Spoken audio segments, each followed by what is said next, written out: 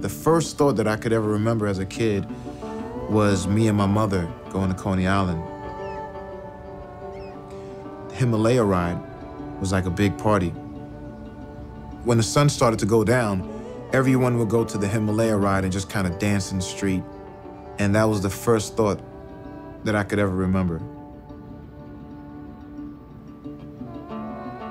This moment of mine, medium rare, so I don't let her down. Every shimmy, every shake, every slide, every glide, slides and sink.